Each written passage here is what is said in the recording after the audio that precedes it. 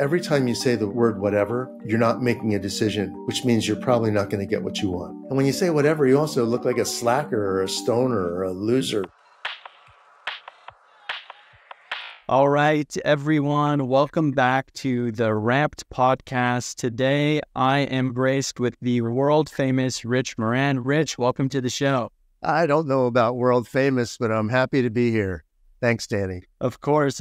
Well, we are honored that you're here. We looked at your background. We've been admirers from afar for quite some time, and I'm excited to dive in on several topics today, including your perspective on what's actually happening in the job market. But before we jump into all of that, I do want to ask, who is Rich Moran? Wow, that's a big, complicated question. Okay, he is a father, husband, family guy. He is a guy who likes to be really busy. He is a guy who is diverse in his interests. I was once known as the guy on the Dos Equis commercial, stay thirsty, my friend. But I was also known at one time as Amish man, as in the guy who just could not figure out technology. So I'm a lucky guy. I am happy to be healthy and optimistic and here with you today, Danny. Well, Rich, I really appreciate that. That's a great intro. We've noticed that as well over here. Your name is on nearly everything that we could find: books, media, investments, helping young people at school. I mean, it's everywhere. So busy, I think, would be an understatement, and we're excited to dive in a little bit. I'll ask to start off, what are you busy with today? What is top of mind for you? Well, as you know, I have a new book out, Never Say Whatever. And I tell people, it's with a major publisher, McGraw-Hill, and it's a great book. And it's harder to sell a book than it is to write a book because there's so many great books out there right now. But I am working on getting that book out there, making sure everybody knows about it. I'm also on several boards. I'm on the board of an AI company. I'm on the board of an apparel company. I'm an advisor to a drug delivery company. It's funny because once you're in venture capital, you're always in venture capital because people just send you deals. And I am fascinated by the ideas and the deals that people send me. It's everything from crazy apps to world-changing technology. And I look at them all. They're all interesting. It's the future. I like to look at the future. So I'm still in venture capital. Our family owns a winery as well. So there's that and the books, and life is good. It's one thing I want to remind your listeners that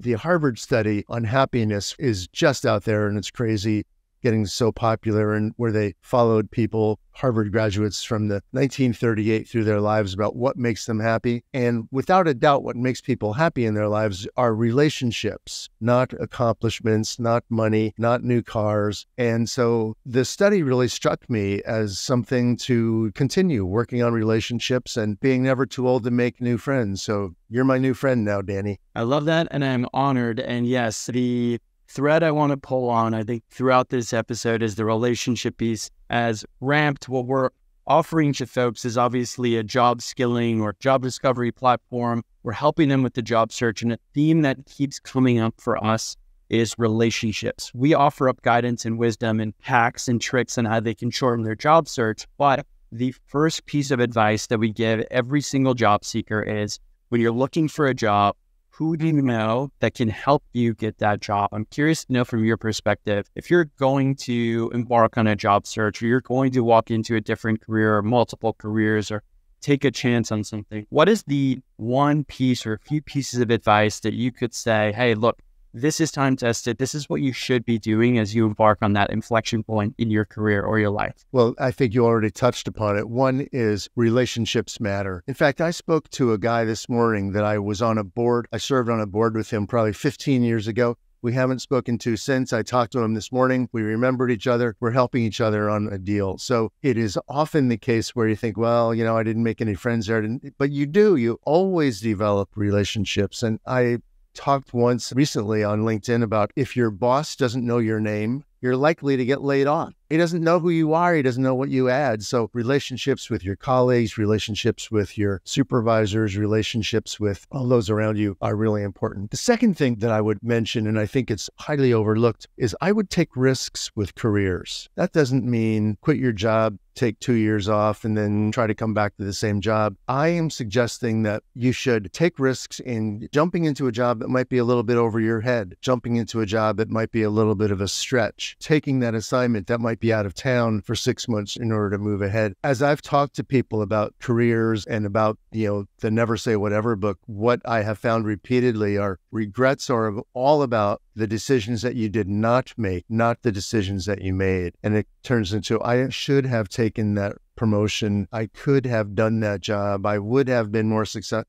So don't get into this shoulda, coulda, woulda mindset. Take risks. So be relationship oriented and take risks when they come along, because I've done that my whole career and don't have any regrets about that. Yeah, it's clearly paid off. I'm curious to know, so a lot of folks that we talk to, a lot of folks who are listening today are earlier in their career and they're thinking, hey, look, all of these possibilities are ahead of me, even, middle stage or even late stage. There's so many possibilities ahead of people when they're talking about careers. But I do also talk to those same folks who are really, really risk averse with things in their career. I'm somebody who is quite the opposite as well. I've always gravitated towards startups and new tech and venture-backed businesses by nature. That's a little bit more risky than just working in a corporate environment. I'm curious to know, for the type of person that wants to get into corporate, but also wants to take some of those risks, how do you open up possibilities for yourself? How do you be risk-taking without necessarily risking it all or the appearance of risk? Is it just a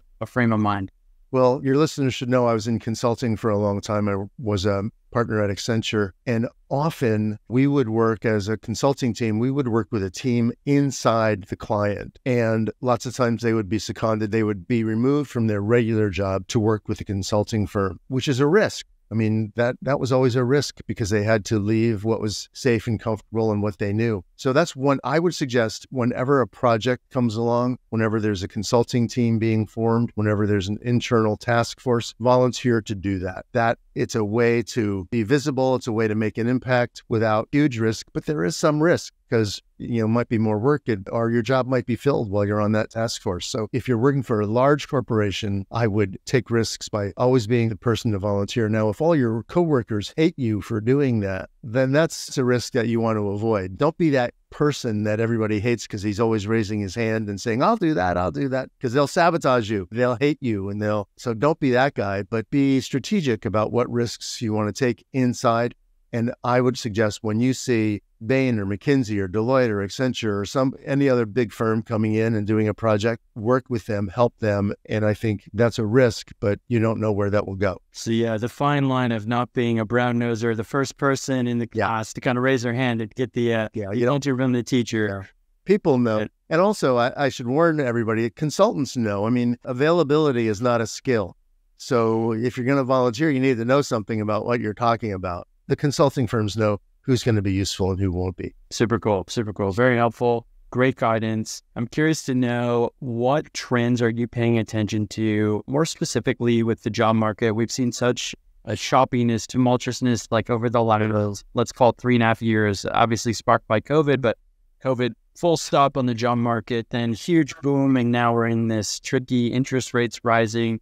Capital is dwindling, layoffs are coming type of environment. What are you paying attention to right now? Well, the return to work deal is first and foremost, and all the managers want you to return and nobody wants to go back. So it's a tricky arbitrage there. But I would be ultra sensitive to what is happening in your industry and what's happening in that world relative to returning to work. And I would sin on the side of returning to work. Let people know you, develop those relationships. We've already talked about that. So first and foremost is the return to the office. I see that as something that's not going to go away and something we're going to have to navigate for a while. The other thing is, I think, how can I put this without using a lot of jargon about adding value or, in this world today, I would pay more attention to your performance and your review. I would ask yourself every week, did I add anything this week? Did I make the place better? And then so that when your review comes around, you can point to things that you did, because supervisors are having a hard time figuring out what everybody's doing because they may or may not ever see you. So I would spend considerable time. My one piece of,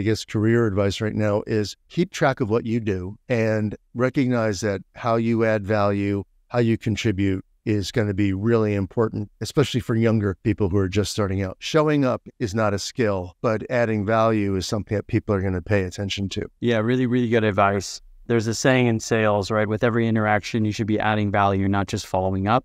So I love that. And it's great advice, a good framework for your career, good thing to follow for your career as well. I do want to touch upon, it comes up often on these shows, but when we talk about the return to work, I'm of two brains, and it sounds like you have an opinion on it as well. We talk about it. My opinion is I would be a completely different human if in my first job or first jobs, I was not in the office constantly getting to know mentors, getting to know colleagues, learning about how to just operate in the real world versus in the university setting. So at one hand, I'm all in on coming back to work. On the other hand, I got two kids and the commute is brutal and I don't love spending, an hour in the car every day. And sometimes it's just easier to stay at home, especially on days where I don't have, team meetings or anything. So yeah, I have trouble, balancing that. You have a general recommendation or general guidance for our audience on what they should be thinking when a boss says, hey, get back in the office? Yeah, I think your dilemma is one that everybody deals with right now. I like to be home too, but the UPS guy is at the door, the plumber wants to fix our sprinkler system, the dogs are barking. I mean, sometimes it's easier to go to work, go into the office, but no one wants to deal with the commute. And the truth is, when everyone started working from home, everyone got a raise because you weren't paying for gas, you weren't paying for parking, you weren't paying for car maintenance and commuting and tolls and things like that. So you want to keep that raise. But I would be ultra sensitive to what the culture is.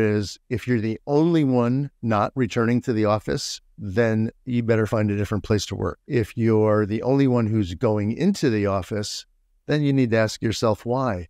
And then somewhere in between, I think good advice is to find out when everyone is in the office. Is it Tuesday? Is it Wednesday? Definitely not Friday. So find out when they're there, find out when your boss is there, and show up. Showing up still does matter, but don't show up and then get on your headphones and look at your laptop all day. Go out to lunch, go out to coffee, talk to people, find out what's going on, sit in the conference room.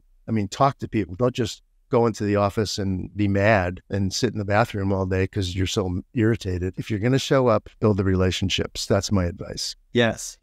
Really, really good advice for our early career audience who's just developing those strong relationships that are going to hopefully span the test or the time in their career. Do you have a good framework or process to build relationships or nurture relationships that you build at work and bring them with you from job to job, or stop stalling your career, or even outside of the job into your personal life? Do you have a process to follow, or even just a guide, or is it just, be a human? One thing I always tell people, no matter how miserable you are, don't burn the bridge. And if you're resigning from a job, you can do it in 5 minutes. You don't need to spend an hour telling them how screwed up they are. Say, it's been a great run, I'm resigning, see you later. And the same thing works if you're firing somebody. You don't need to tell them how great they are because it's too late. Say, here we are. You're terminated. Good luck. That's one. Just staying in touch with people, which is hard to do. It's really hard to do. But I would never, it's not about gossip. And there's also an Austrian word for jealousy that's called Schadenfreude. I hate it when you succeed, but I'm happy when you don't succeed. Don't do that. Just be a friend, be a relationship. You never know where everybody's going to turn up. I would always take the high road, stay out of the trenches. You don't need to post your resignation letter on TikTok or LinkedIn. I can summarize my advice about careers in 2 words. And that is, be selfish.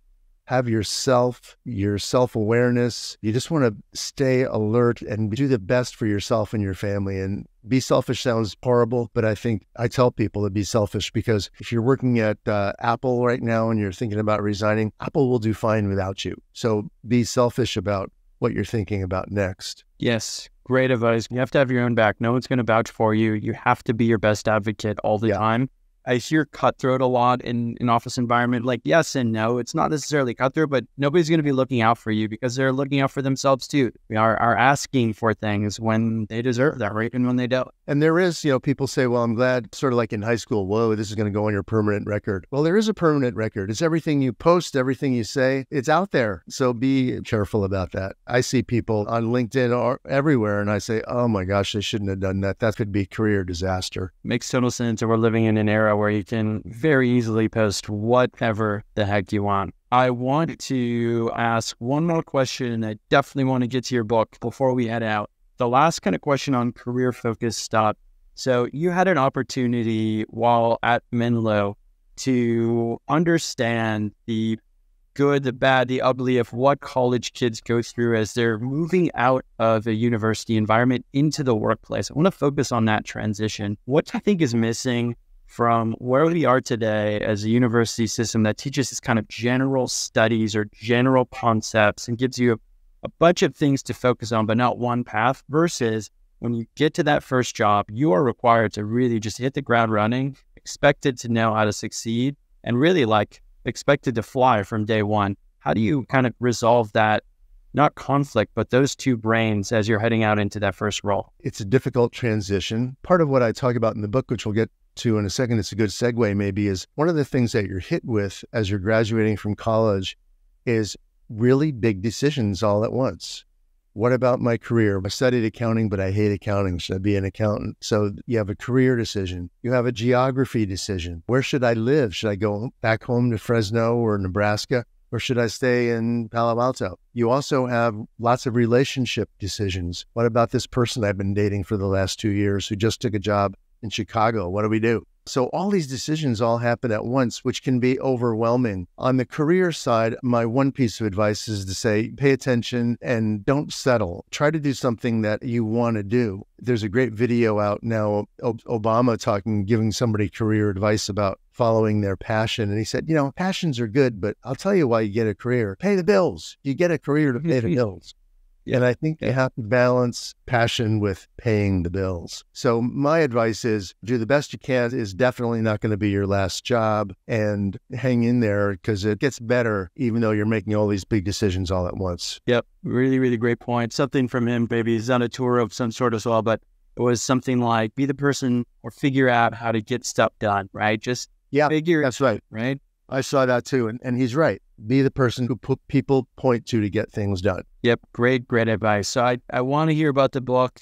I'm excited about the title. I want to hear your perspective on it.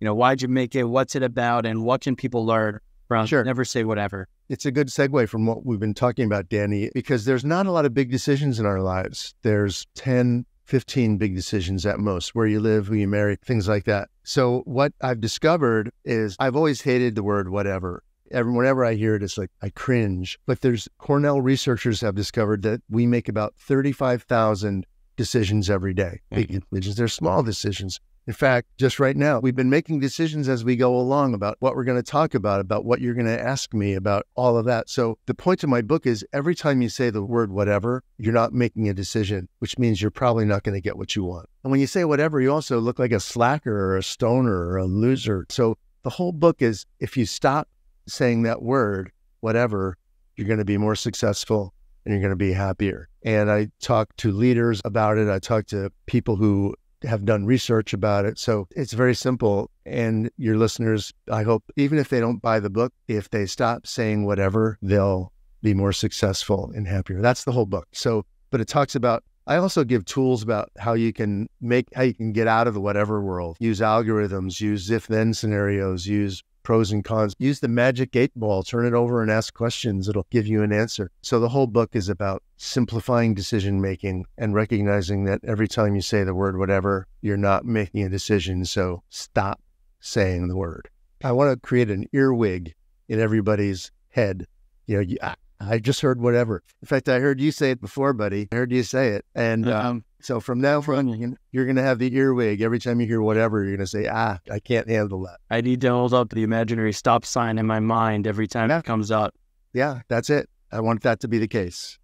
I love that. I love that. There's a lot of apathy attached to that word. And apathy is not something that I admire. And it sounds like obviously you as well. Well, everybody should check this book out. I'm excited to read it as well. I want to ask you one last formal question before we get you out of here. It's a question we've asked all our guests on all 4 seasons of the Ramp podcast.